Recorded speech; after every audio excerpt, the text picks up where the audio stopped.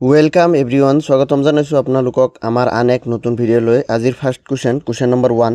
What is the rank of Assam among all states according to population? জনসংখ্যা অনুযায়ী ভাৰতৰ সকলো ৰাজ্যৰ ভিতৰত অসমৰ স্থান কিমান? অপচন কেইটা চাব। অপচন কেইটাৰ ভিতৰত ইয়াৰ শুদ্ধ উত্তৰ হ'ব option number B 15th। 15 number স্থান হৈছে ভাৰতৰ সকলোবোৰ ৰাজ্যৰ ভিতৰত অসমৰ জনসংখ্যাৰ ফালৰ পৰা। Next question number 2. What is the rank of Assam among all states according to the geographical area? ভৌগোলিক অঞ্চল অনুসৰি সকলোবোৰ ৰাজ্যৰ ভিতৰত অসমৰ স্থান কিমান? অপচন কেইটা চাব। অপচন কেইটাৰ ভিতৰত ইয়াৰ শুদ্ধ উত্তৰ হৈছে option number A 16th।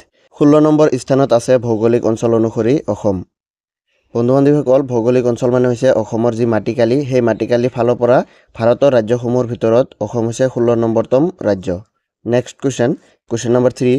Area wise the rank of Assam among northeastern state is. এলেকা ভিত্তিক উত্তৰ পূব ৰাজ্যসমূহৰ ভিতৰত অসমৰ স্থান হৈছে। অপচন কেইটা চাব। অপচন কেইটাৰ ভিতৰত ইয়াৰ শুদ্ধ উত্তৰ হ'ব option number B 2nd।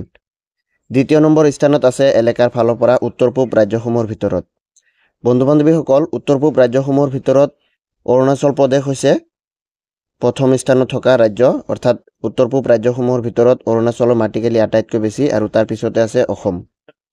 Next question number 4. The geographical area of Assamese.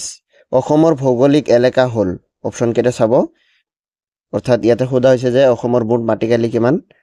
Option কেইটাৰ ভিতৰত ইয়াৰ শুদ্ধ উত্তৰ হৈছে অপচন নম্বৰ বি 78438, অৰ্থাৎ ৭৮,৪৩৮ বৰ্গ কিলোমিটাৰ হৈছে অসমৰ মুঠ মাটিকালি। Next Question number 5. Which district of Assam has the highest number of tea gardens? অসমৰ কোনখন জিলাত সৰ্বাধিক চাহ বাগিচা আছে? অপচন কেইটা চাব। অপচন কেইটাৰ ভিতৰত ইয়াৰ শুদ্ধ উত্তৰ হৈছে option number C Dibrugarh. Dibrugarh জিলাত অসমৰ ভিতৰতে আটাইতকৈ বেছি পৰিমাণৰ চাহ বাগিচা আছে। বন্ধু-বান্ধৱীসকল, ইয়াৰ লগতে সংগতি ৰখা এটা কুৱেশ্যন হৈছে টি কেপিটেল অফ আছাম। যদি আপোনালোকে জানে যে টি কেপিটেল অফ আছাম বুলি কোনখন চহৰক জনা যায়, তেনেহ'লে কমেণ্ট কৰি নিশ্চয় জনাই দিব। Next question number 6. Which is the highest populated district in Assam in present?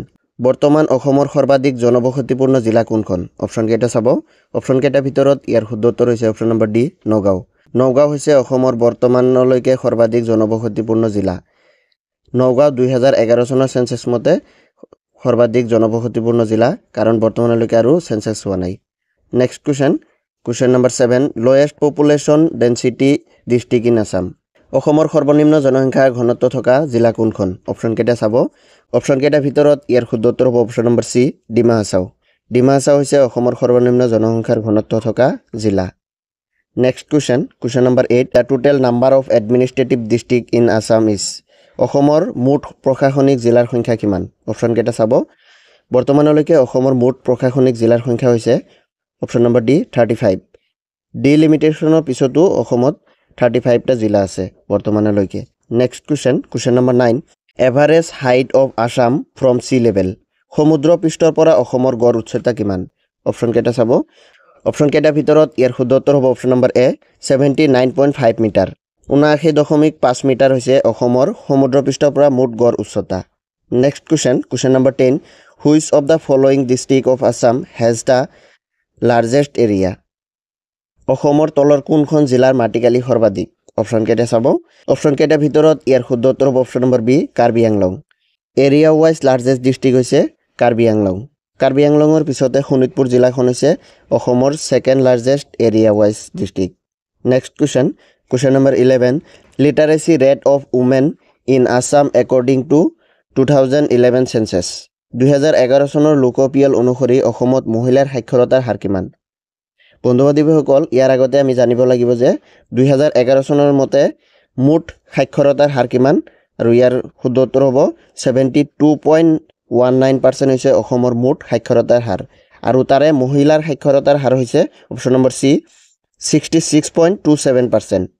62.27% হৈছে অসমৰ মহিলাৰ সাক্ষৰতাৰ হাৰ 2011 চনৰ চেঞ্চাছ মতে। Next question number 12. The Brahmaputra river is almost dash kilometre long in India. Brahmaputra নদী ভাৰতত প্ৰায় 10 কিলোমিটাৰ দৈৰ্ঘ্য। ব্ৰহ্মপুত্ৰ নদী ভাৰতত বুলি ক'লে আমাৰ ভাৰতৰ দুটা ৰাজ্যৰ মাজেৰে ব্ৰহ্মপুত্ৰখন পাৰ হৈ গৈছে, এটা হৈছে অৰুণাচল আৰু এটা আমাৰ অসম।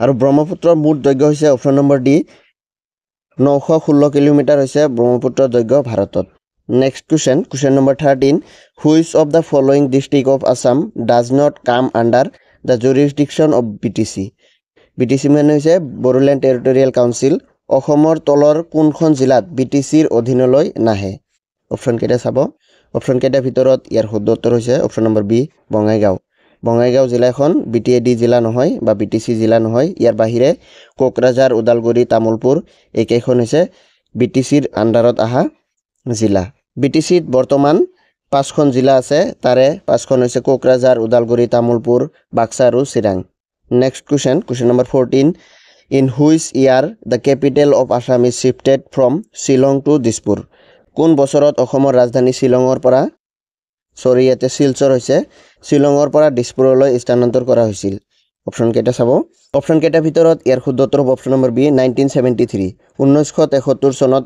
অসমৰ ৰাজধানী শিলঙৰ পৰা দিছপুৰলৈ স্থানান্তৰ কৰা হৈছিল next question number 15 which of the following protected area in Assam is non for the golden লেংগুৰ অসমৰ তলৰ কোনটো সংৰক্ষিত অঞ্চল সোণালী বান্দৰৰ বাবে বিখ্যাত অপশ্যন কেইটা পঢ়ি চাব আৰু অপশ্যন কেইটাৰ ভিতৰত ইয়াৰ শুদ্ধ উত্তৰ হ'ব অপশ্যন নম্বৰ এ চক্ৰশিলা ৱাইল্ড লাইফ চেঞ্চুৰী চক্ৰশিলা অভয়াৰণ্যখন হৈছে সোণালী বান্দৰ বা গোল্ডেন লেংগুৰৰ বাবে বিখ্যাত বন্ধু বান্ধৱীসকল আজি এইখিনিয়ে কুৱেশ্যন আছিল যদি কুৱেশ্যনখিনি আপোনালোকৰ ভাল লাগিছে তেনেহ'লে এটা লাইক কৰিব আমাৰ চেনেলটো ছাবস্ক্ৰাইব কৰিব আৰু বন্ধু বান্ধৱীসকলৰ লগত শ্বেয়াৰ কৰিব থ্যাংকছ ফৰ ৱাচিং থ্যাংক ইউ